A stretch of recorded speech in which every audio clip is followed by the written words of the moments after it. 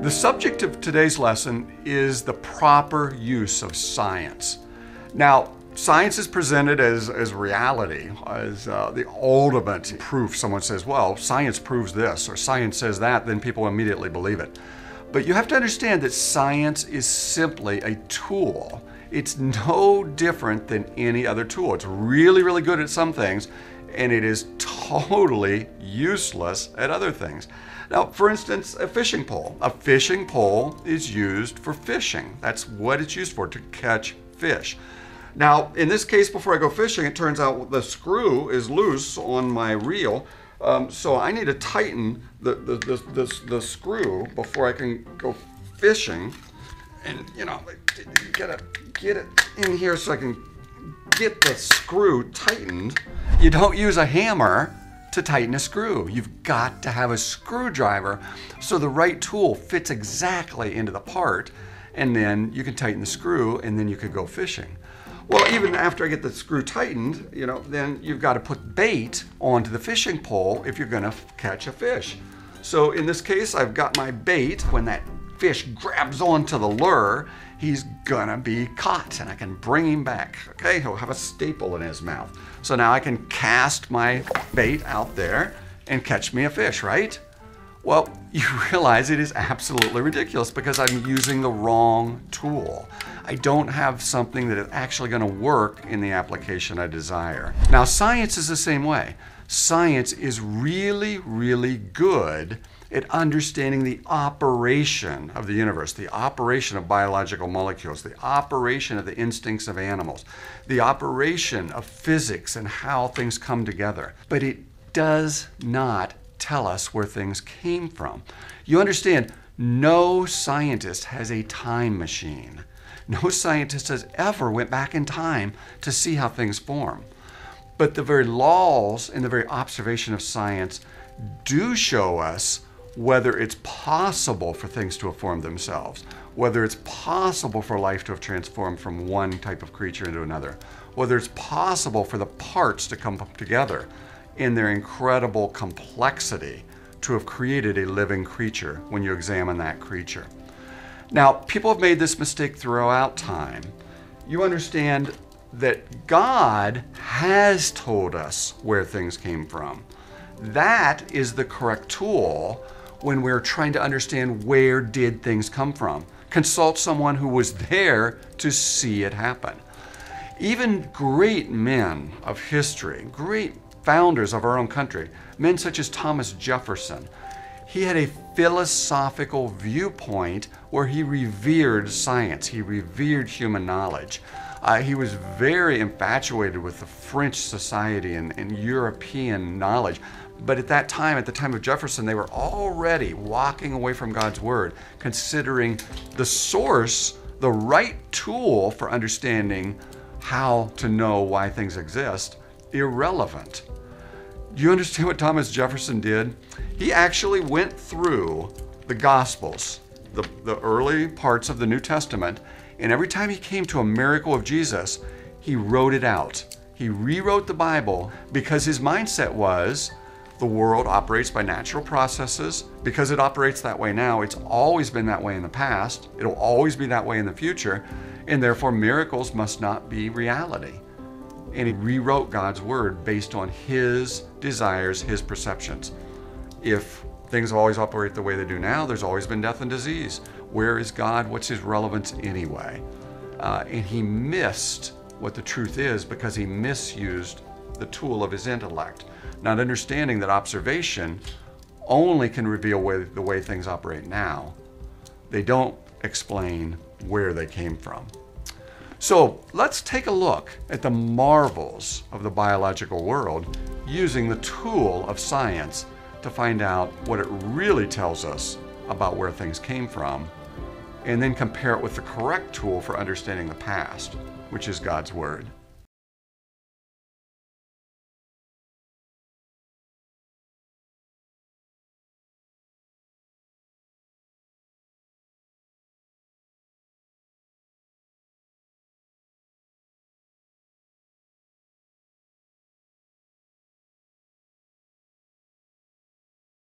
You know, if you take the whole evolution, creation controversy where people are trying to figure out where did we come from, it really boils down to only two possibilities.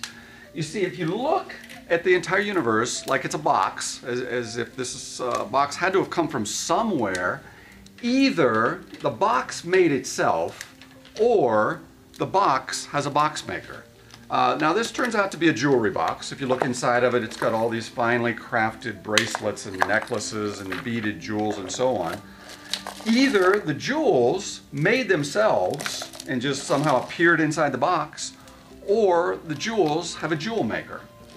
Now, the jewels might represent the finely crafted, beautiful giraffes and whales and rainforests and ants and enormous oak trees and so on. Either they made themselves, something turned into something else that turned into them, or they have a creator. Now those are the only two possibilities to explain the box and what's in the box, the universe and the creation and what's in the universe. Now it's really obvious to even a small child which one's true, but somehow it's not obvious to university biology, physics, astronomy professors. They are always looking to try to understand how did it make itself. And it's called evolution in various ways, shapes, and forms. Now, how does science work to figure out which one is true? I mean, science has created electronics and computers and put man on the moon and huge medical advances. You'd think it'd be able to figure this out too. Well, it actually does. But this is how science works. There was a man named Dr. Karl Popper. He was a science theorist, and he developed an idea that he called the white swan test to determine is something science or not. And it's like this. All science starts with an idea. I believe the box made itself. That would be like saying, I believe all swans are white. A hypothesis, a theory, it's just an idea that you go and you collect information to see if your idea is right in the simplest terms. So if my theory, my hypothesis is all swans are white, how do I use science to find out if that's correct or not? Well, you got to get data. You have to collect information to see if it fits.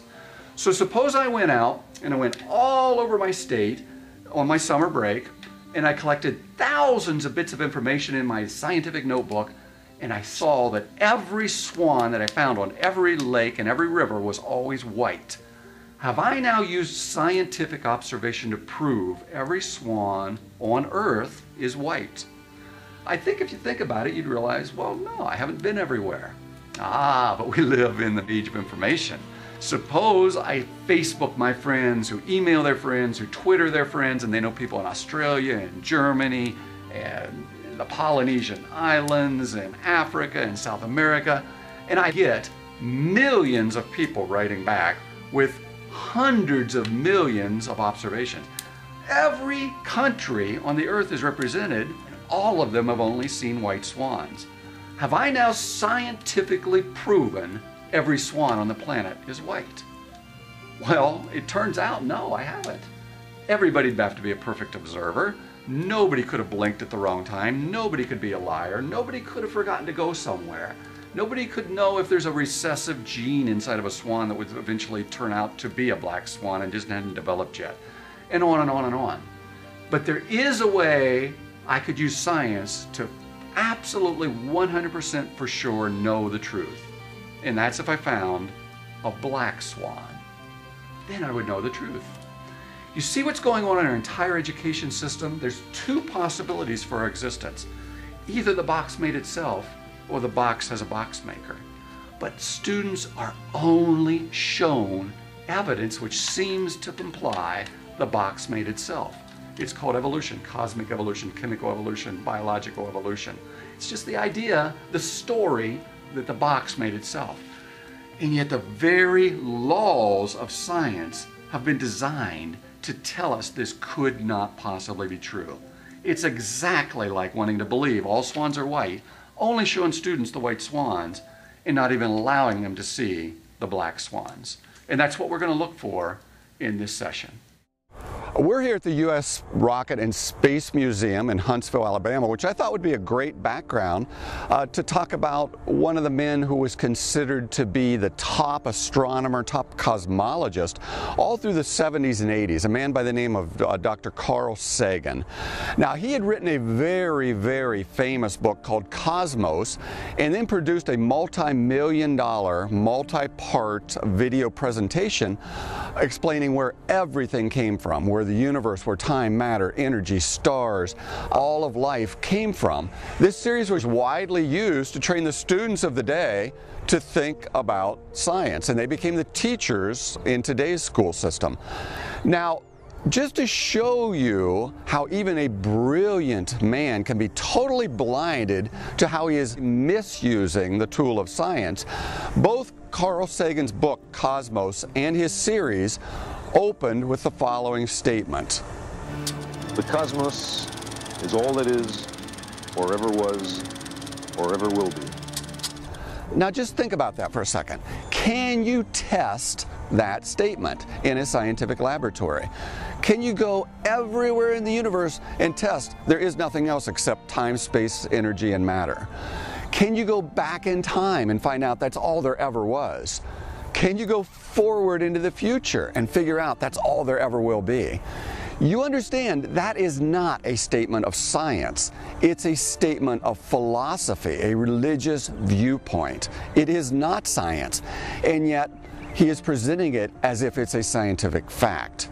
You understand Carl Sagan was an atheist, and had he promoted his book and his series throughout our culture in the 70s and 80s as God does not exist, God has never existed, and God never will exist, it wouldn't have taken hold of our culture. But instead, he pretends that science supports what he has to say. But it's not science, it's just a philosophical viewpoint. And that's what we're going to look at in this lesson. What do the laws of science show, and what's the difference between scientific interpretation and scientific fact?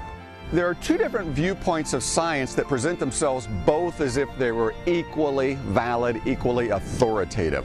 One of those ways of using science correctly as a tool is operational science. Now, when people think about scientists and they think about really, really smart people, they often think, wow, I'm not a rocket scientist. How can I know what the truth is? But you understand, the folks who use science to send mankind to the moon, they used operational science. They understood the exact laws of gravity, the motions of the planet, how much force was needed to send something to accelerate it to the point where it escaped the Earth's gravitational field, reach the moon, and return again.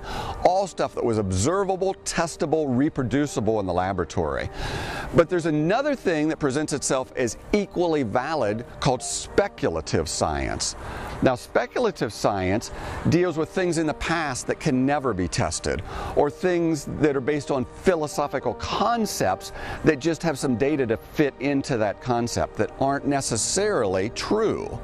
The examples of that abound around us. The idea that the DNA code wrote itself, the idea that one form of animal could turn into a completely different form of animal. Those are all speculative sciences because we don't see it happening in the world around us today. You need to understand that God wants the truth to be known. He has told us He's made the truth obvious so that we can know it. Now let me take you to a couple verses of Scripture that lay this out so clearly. Now, this is Romans chapter 1, starting with verse 19. Now, just listen to the words. That which may be known of God is manifest in them, for God hath shown it unto them. Now, manifest means obvious, and the them in this scripture is everybody. Everybody, everywhere, throughout time, no matter where they live, any place in the world, in the past or in the present, God says, what may be known about Him is obvious. Now let me go on to verse 20. It says, the invisible things of Him from the creation of the world are clearly seen, being understood by the things that are made, even His eternal power and Godhead, so that they are without excuse. You understand, every person ever created is without excuse for belief in God because of what He has made. Now, it is by understanding and observing the very laws of science that we know God exists. Let me give you an example. The very foundational first law of science, the first law of thermodynamics, says that matter and energy can never be created and never be destroyed. Now, think about the box we talked about earlier. If you envision the entire universe as a box, either the box made itself or the box has a box maker. Now, the law of science says matter can't make itself. So what is the correct answer for where the box came from? It has to have been made by somebody outside of the time, space, matter universe. Time, space, matter, everything we see, touch, feel, and hear exists because somebody made it. The very laws of science tell us this. Now, lest you think I am exaggerating when I say the whole world around us is teaching the universe just made itself, I want you to watch a little video that I found on YouTube by a professor of astrophysics by the name of Jana as she explains where did everything come from. Watch this interesting little video clip. I'm Jana, and I'm a professor of physics and astronomy. I work on where it all started. The simplest picture of the Big Bang starts with nothing. There's really nothing. There's no space, there's no time, there's no matter, there's no energy. It's nothing but the potential to exist. And out of that bursts the universe. Time starts, space is created, all of the matter and the energy in the universe is born at that moment. In the first minute fraction of a second, the universe inflates. And then about 3 minutes later, atoms begin to form. And about 5 billion years later, galaxies begin to form. One of these galaxies, about 10 million years later, a little ordinary planet forms. And 14 billion years later, people evolve. We're at the last bleep in the cosmic history. The Big Bang is often misunderstood as an explosion in space, as though space existed and time existed, and there was just this explosion of matter and energy into space. But something much more profound than that is going on, and that is space itself is created in the Big Bang, and time is created in the Big Bang. The Big Bang describes the origin of the entire universe. But we also know that the math that we're doing on pen and paper isn't going to be the whole story. It's possible that the universe was really a bounce from a previous history when the universe was already big and started to collapse and bounced out into a new Big Bang. And then we were born in this cosmos that we think started 14 billion years ago, but really it goes back infinity to infinity, an eternity of bounces and cycles like this. Or it's possible that our universe is just one kind of bubble or plume off of a patchwork of other bubbles and plumes. And so there's other universes out there. It's like a megaverse, but we can't contact them. And so for all we know, this is it. This is the whole cosmos, back to our beginning and our Big Bang. But it might not be that way. But we know something happened, something that created a hot space from which the universe expanded and evolved. Now, did you notice how many times she said maybe, probably, could have, perhaps? That's your clue that what she is talking about is not operational science, it's speculative science. It's a story to try to explain everything as if God has never been involved. That's not reality, that's storytelling. That's not science, that's speculation. At the very beginning, she said, in the beginning, there is nothing, absolutely nothing, but the potential to become something, and then it turned into everything. Now, you understand what science shows us? Nothing can do nothing. Nothing can become nothing. Nothing can transform nothing. It is nothing. To believe it could become everything in the universe is fantasy, not reality. And then she talks about, well, maybe the universe, it expanded and collapsed and expanded and collapsed and expanded and collapsed. Well, it eventually is going to wind down. It can't be eternal. Things can't go on forever. That's another law of science. And then she wrapped up by talking about, well, perhaps our universe is just one of a multiverse, and there's an infinite number of universes. Well, the word universe means all that is. So even that doesn't work. It's once again, if there are multiple universes, you can't see them, you can't touch them, you can't test them, you can't do an experiment on them, you can't know in any way, shape, or form that they exist. But it's fantasy, not reality. It's storytelling, not science.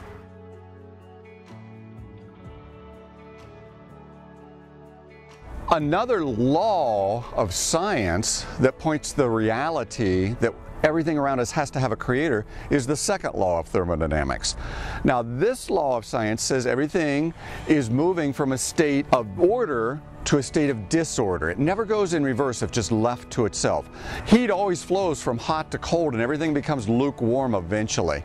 You understand what this law of science is telling us? We see the entire universe winding down. Stars are exploding in supernovas. Genetic mistakes are building up. Things are not getting more and more improved with time. Animals are going extinct. If you don't maintain your bodies, if you don't maintain your car and your home, eventually it will just wear out, deteriorate, and fall apart. That is a law of science to which there aren't exceptions.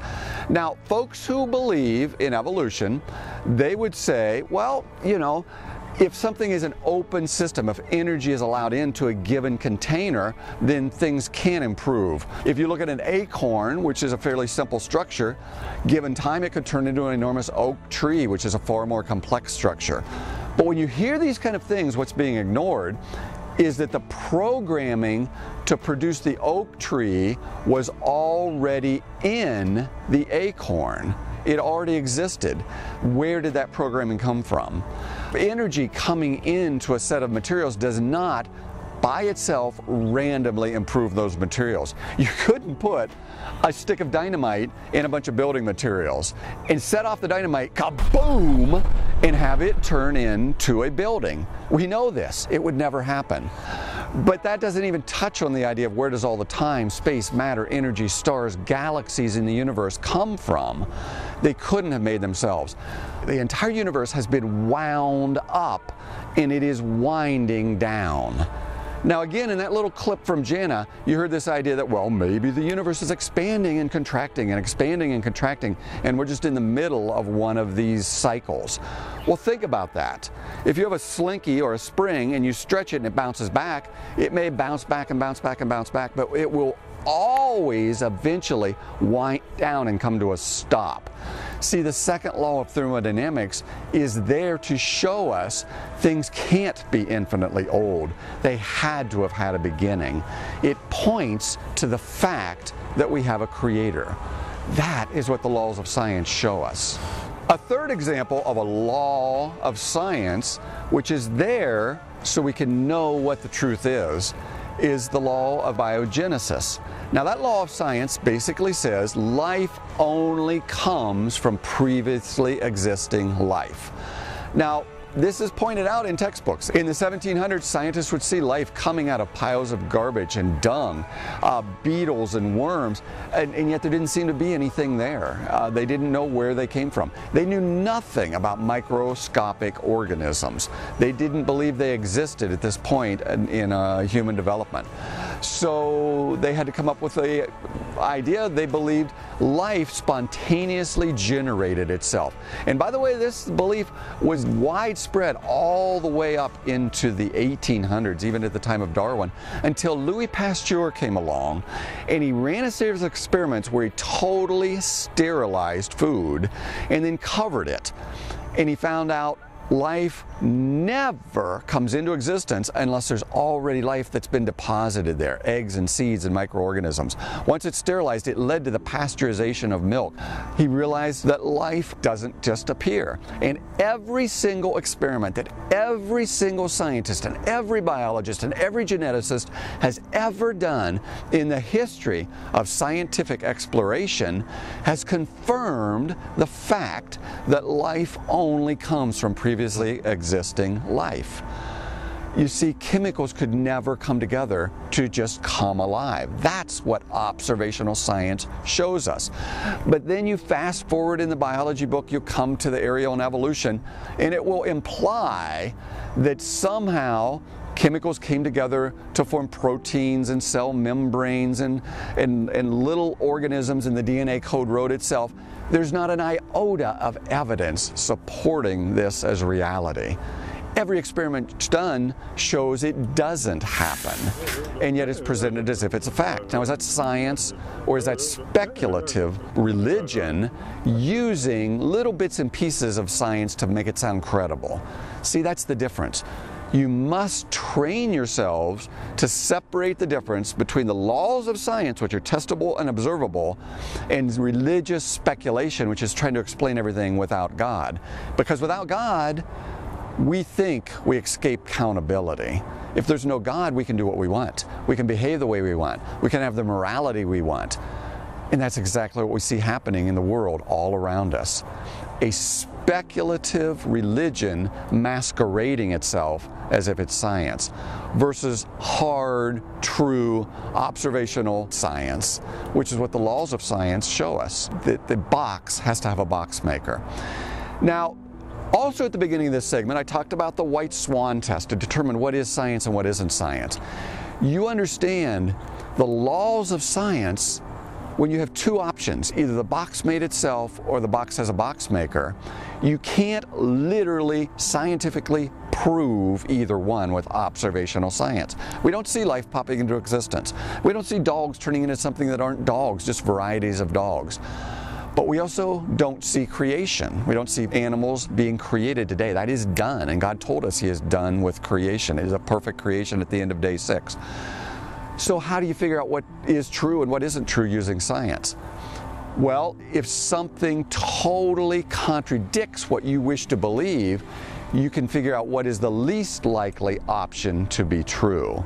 And that's what we've done in this segment. You see, the very first law of thermodynamics says matter and energy can never be created and never be destroyed. That is enormously strong evidence that the option, the box made itself, couldn't be true. We haven't proven the creation option is true, but it's like this enormous black swan. The entire education system is like training everybody to believe all swans are white. The box made itself. That option is true. The laws of science say, here's a black swan. No, matter and energy couldn't have made itself. The laws of science say things aren't getting better and better and better all by themselves. Things aren't evolving upwards, they're deteriorating downwards. That's like a black swan. The laws of science say life couldn't just appear as you mix chemicals together. That's a black swan. See, it doesn't prove creation, but it totally shows the belief in evolutionary processes couldn't possibly be true. And honestly, that only leaves the creation option, because God wants the truth to be known. He wants you to know He exists. And that's why, as we look at the creation, it is obviously the truth.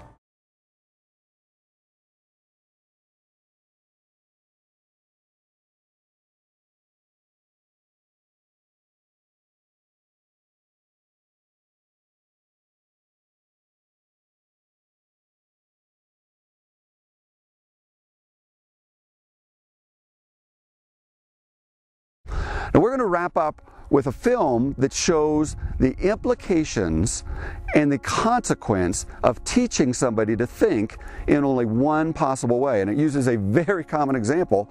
How do we ride a bicycle? Let's watch this sequence. Hey, it's me, Destin. Welcome back to Smarter Every Day. You've heard people say it's just like riding a bike, meaning it's really easy and you can't forget how to do it, right? Everything changed though when my friend Barney called me 25 years later. Where I work, the welders are geniuses and they like to play jokes on the engineers. He had a challenge for me. He had built a special bicycle and he wanted me to try to ride it. He had only changed one thing. When you turn the handlebar to the left, the wheel goes to the right. When you turn it to the right, the wheel goes to the left. I thought this would be easy, so I hopped on the bike ready to demonstrate how quickly I could conquer this. And here he is, ladies and gentlemen, Mr. Destin Sandlin. First attempt riding the bicycle. All right. So the faster I go, the better. Yeah. I couldn't do it. You can see that I'm laughing, but I'm actually really frustrated. In this moment, I had a really deep revelation. My thinking was in a rut. This bike revealed a very deep truth to me. I had the knowledge of how to operate the bike, but I did not have the understanding. Therefore, knowledge is not understanding. The algorithm that's associated with riding a bike in your brain is just that complicated. Think about it. Downwards force on the pedals, leaning your whole body, pulling and pushing the handlebars, gyroscopic precession in the wheels, every single force is part of this algorithm. And if you change any one part, it affects the entire control system. I do not make definitive statements that often, but I'm telling you right now, you cannot ride this bicycle. You might think you can, but you can't. I know this because I'm often asked to speak at universities and conferences, and I take the bike with me. It's always the same. People think they're going to try some trick or they're just going to power through it. It doesn't work. Your brain cannot handle this. For instance, this guy, I offered him $200 just to ride this bike 10 feet across the stage. Everybody thought he could do it. No, you didn't understand. You didn't understand. So, this way. Okay. All right, just a second. All right, so, whenever you're ready. Yeah. Wait. No, you have to keep your feet on.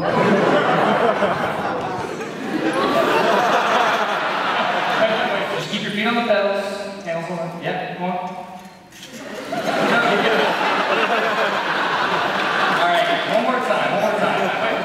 Once you have a rigid way of thinking in your head, sometimes you cannot change that, even if you want to. I stayed out here in this driveway and I practiced about 5 minutes every day. My neighbors made fun of me. I had many wrecks, but after 8 months, this happened. One day I couldn't ride the bike and the next day I could. It was like I could feel some kind of pathway in my brain that was now unlocked. My son is the closest person to me genetically, and he's been riding a normal bike for 3 years. I wanted to know how long it would take him to learn how to ride a backwards bike, so I told him if he learned how to ride a backwards bike, he could go with me to Australia and meet a real astronaut. Are you gonna give up? No. Go ahead. This is how it starts. Look at this. This is such a big deal. Get up, you got it. Did you see his brain get it? So he, in how many weeks have we been doing this? 2 weeks? In 2 weeks, he did something that took me 8 months to do, which demonstrates that a child has more neuroplasticity, am I even saying that right, than an adult. It's clear from this experiment that children have a much more plastic brain than adults. That's why the best time to learn a language is when you're a young child. I felt like the only person on the planet who had ever unlearned how to ride a bike, and I couldn't articulate it to anyone because everybody just knew that you can't forget how to ride a bike. So I learned 3 things from this experiment. I learned that welders are often smarter than engineers. I learned that knowledge does not equal understanding. And I learned that truth is truth, no matter what I think about it. So be very careful how you interpret things because you're looking at the world with a bias, whether you think you are or not. I'm Destin. You're getting smarter every day. Have a good one. Now, as you watched this particular sequence of this teacher who tried to ride a bicycle where you would turn the handle in the opposite way than you had been trained to think, his brain couldn't do it. It took him 8 months to learn to retrain his brain to think in the opposite way that it had been trained to think. Now, interestingly enough, his young child, a 5-year-old boy, it only took him a matter of weeks. Do you understand the travesty, the damage, I think the actual evil that is going on throughout the public education system in the entire Western civilization? Children are systematically being trained to think in only one possible way. Millions and billions of years this, millions and billions of years that, millions of years, billions of years, hundreds of millions of years. Everywhere they go, they see it, they hear it over and over and over again. It becomes the framework of reality and truth through which they will filter everything, to the point they can't even consider the possibility that anything else could be true. And it totally ignores the biblical viewpoint that there has been a worldwide flood. Those time frames are fantasy. The rock layers were laid down very, very rapidly, even when you put absolutely obvious examples right in front of them. You see, God told us over and over and over and over again, make my word the lamp unto your feet and the light unto your path. Write my precepts upon your heart. Meditate on my word day and night. Transform your mind with God's Word, with the mind of Christ Jesus. You see, if we leave the Bible out, we're going to misinterpret the world to the point where we can't even see the truth when it's right in front of our face. That's why this issue is so important. That's why we've got to keep putting the truth in front of people in a very credible way, accompanied by the evidence of why it is the truth, because it will impact lives, it will impact thinking, and it will lead people to trusting God's Word and God Himself in a much more personal, mighty, and confident way.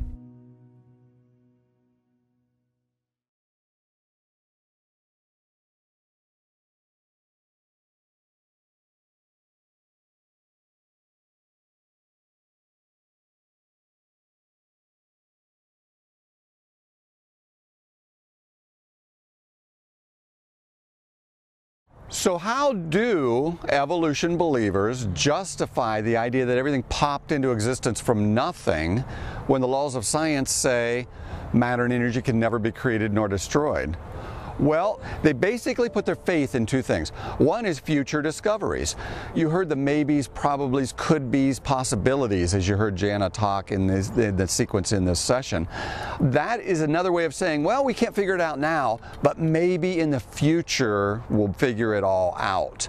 See, that's faith. That isn't science. It's just faith that God wasn't involved and therefore we'll figure it out someday. The other thing is lots of mathematical manipulation. Probably the man who's acknowledged to be one of the most brilliant mathematical minds of today, Stephen Hawking from Cambridge University.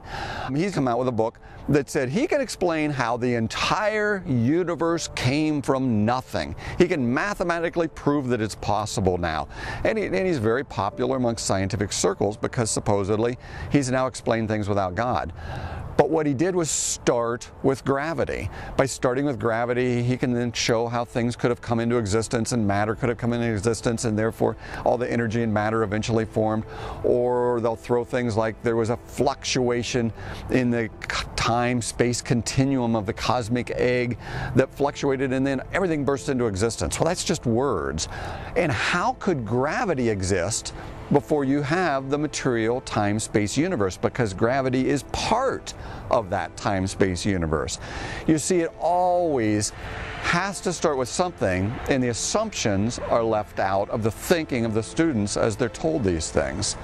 So it is really two-faced. It's a faith that the box made itself versus a faith that the box has a box maker. And I would contest that one of those faiths is far more scientifically accurate and testable than the other. But I don't want to end on a negative view. What I really would like to end with is a story. It's a story that actually happened in America's space program, and this is a great location to be talking about that. Once again, what you see behind me is a Saturn V rocket. Now, America sent men to the moon in rockets such as this that you see behind me. It was a program that lasted for over 10 years and involved up to 700,000 people working in America's military space program with the goal of sending a man to the moon and bringing him back safely. Now, in one of these missions, Apollo 13, there was a major problem. There's a classic line as the astronaut at that time, as his spacecraft is on its way to the moon, said, "Houston, we have a problem." What had happened was there was an explosion that destroyed a large part of their oxygen and power source. They knew they could not now land on the moon and return safely, but the problem was they didn't even have enough power left to power their thrusters, slingshot around the moon, and head back at exactly the right trajectory while changing their course on the way back. They only had enough power and fuel to make one adjustment as they came around the moon. Now, it was said by the engineers of the day, if they were at too steep of an angle when they hit the Earth, they would have burnt up like a meteorite. If they were too shallow of an angle, they would have bounced off the Earth's atmosphere. They had to hit from the moon, the Earth's atmosphere, at such an angle, it would be like throwing a dart across the room and hitting the tip of that dart on the exact edge of a sheet of paper. That's the accuracy at which they had to aim that spacecraft, and they only had one shot to do it. it. I talked to L.C. Gerolds. He was one of the space engineers working at NASA at this time in the 1970s. He said nobody thought those men would ever make it back to Earth alive. Now here's what's interesting. President Nixon at that time went on TV. He asked the entire nation, almost 300 million people in America, to pray for these astronauts. And the miraculous happened. They not only were able to make the correction absolutely perfectly, but as they had to shut down all the power and for days travel back from the moon to the Earth with no heat in that spacecraft and repair things in order to allow their oxygen equipment to continue to remove CO2 so they could survive. Everything came together. Even as their bodies were shutting down from the cold, they were able to control that spacecraft and get it to splash down and survive the trip back. When we honor God, when we go to Him with our needs, He gives us the creativity, He gives us the ideas, He gives us the technology, He gives us the understanding, but then He works with us in a miraculous way in order to bring salvation. Those astronauts were saved, and He's also provided salvation for us through the death and resurrection of His Son, Jesus Christ. And that's what we need to hang on to. Yes, trust in our own abilities, but far more, trust in what God has done for us.